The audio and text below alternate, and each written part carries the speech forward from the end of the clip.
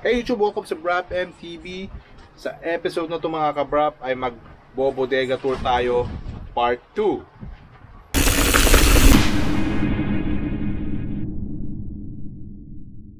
Kamusta kayo mga ka-Braaap? Nandito naman tayo sa bagong episode ng braaapmtb. Unang-una sa lahat, gusto ko kayong pasalamatan yung mga matatagal na natin mga subscribers, yung mga matatagal na natin na mga ka-Braaap dyan, sa mga bago na mga ka-Braaap. Maraming salamat sa pag-subscribe sa channel. Gumagawa tayo ng mga riding videos, gumagawa tayo ng mga bike maintenance videos. Nagre-review rin tayo ng mga bike accessories or mga bike related na ginagamit natin. Bago tayo mag-Bodega tour part 2, gusto ko munang bigyan ng shoutout ang mga sumusunod. Tabachoy MTB, Moab Utah Rider, maraming salamat. Maraming salamat sa super chat na binigay mo 2 weeks ago. At huli sa lahat, Gal Labrador TV. Gusto ko rin bigyan ng shoutout yung mga regular natin sa braaapmtb Live. Maraming salamat sa patuloy niyong pagsusuporta. So wag na natin patagalin pa, simulan na natin ang ating braaapmtb Bodega Tour Part 2.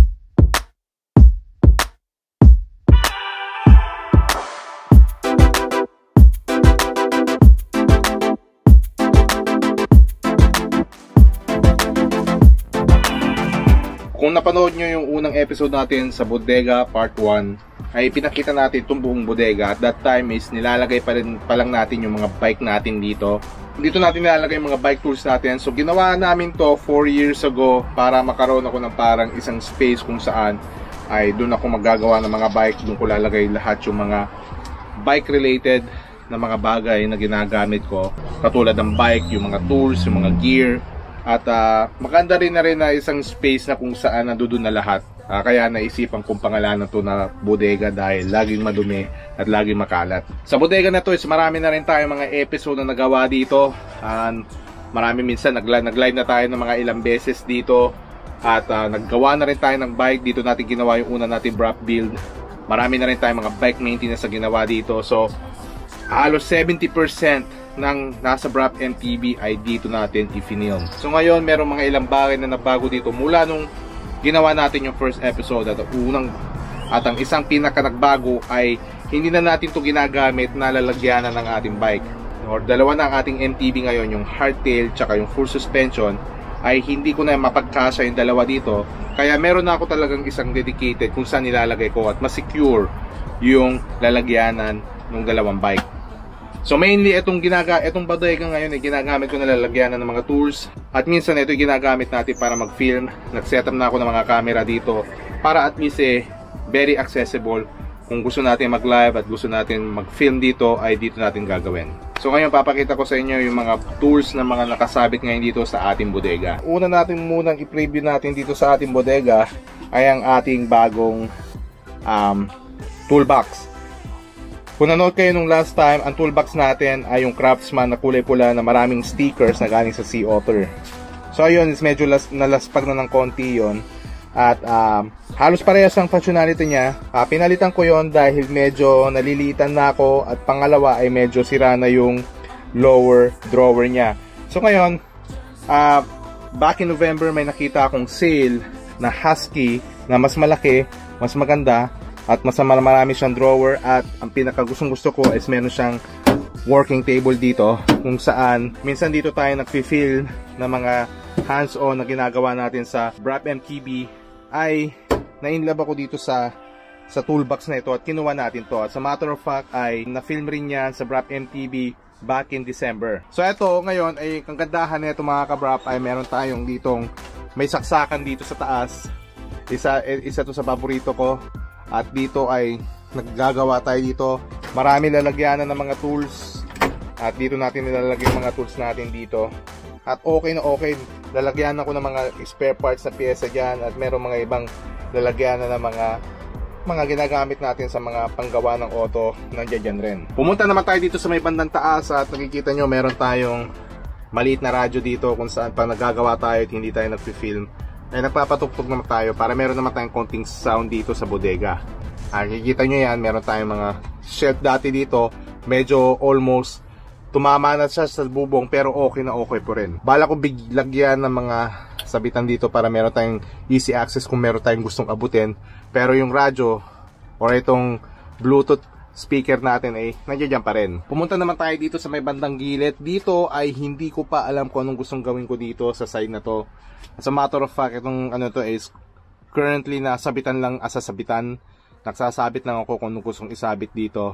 Pero sa ngayon ay nandito yung sa side na to ay ito ang mga ginagamit ko sa suspension service. Ito ang pang-drive ng wiper seal sa fork.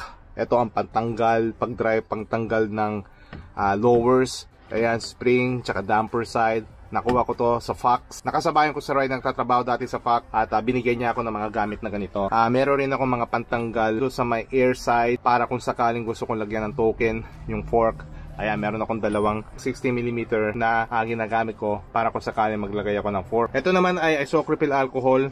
Wala na siyang laman at hindi ko pa nare-refill, so ayan lang.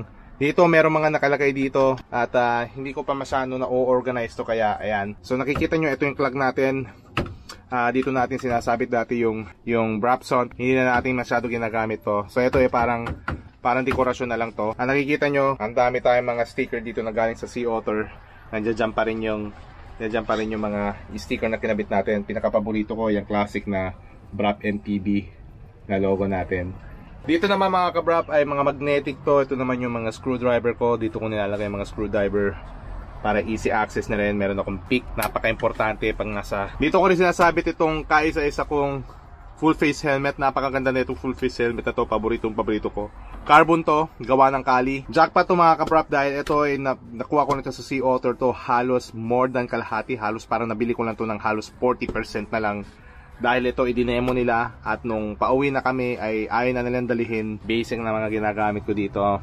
Meron ako dito itong mga open wrench. Minsan ito ginagamit ko to sa mga car. Meron ako yung mga chain tool dito. Ayan, 3 yan. Yung dalawa dito ay galing sa nagbigay sa akin. At ito naman ay binili ko. At dahil murang-mura siya. Meron rin ako pantanggal. Nandito ko nakalagay yung pantanggal ng crown race. Nandito yung mga bottom bracket tools ko. Pinakapaborito ko sa lahat, ayan, cutter. Lagi ako naglalagay ng zip tie, kaya lagi ako dapat na merong cutter. Nakalagay doon sa may bandang sulok, ayan, yung shock pump natin. Ito naman yung pan-drive ng crown race natin.